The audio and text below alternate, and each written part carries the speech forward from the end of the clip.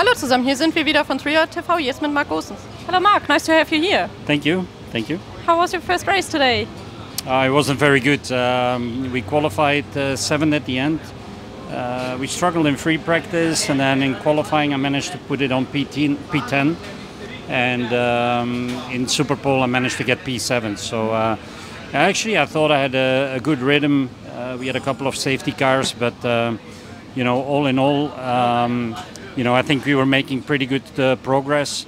And then at one of the restarts, there was quite some chaos in front of me.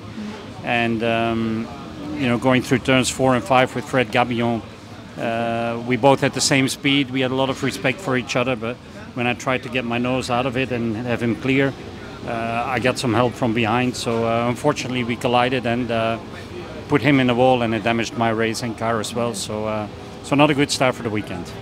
You had a quite eventful season so far, in every race, more or less. Yeah, I mean, now it was racing incidents, it's something different. But before that, Valencia, we had a gearbox that broke. In Brands Hatch, we had a suspension failure.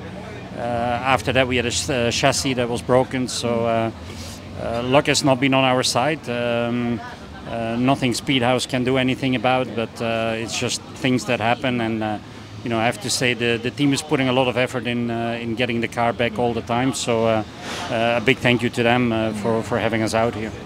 So what can we expect from you for tomorrow?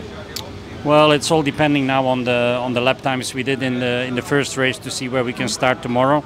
But I'm not very hopeful to be in the front 2 rows.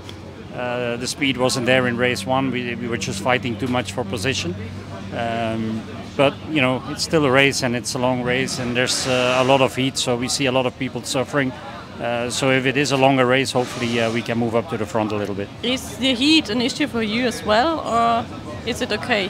I have to say I feel a little bit better this year. 2 years ago I was struggling here a lot with the heat, and but it seems to be better now. It's probably like a good old wine. When it gets older, it gets better, and it's getting used to everything more. Okay, so thank you for your time and good luck for tomorrow. Thank you, I appreciate it, Nina.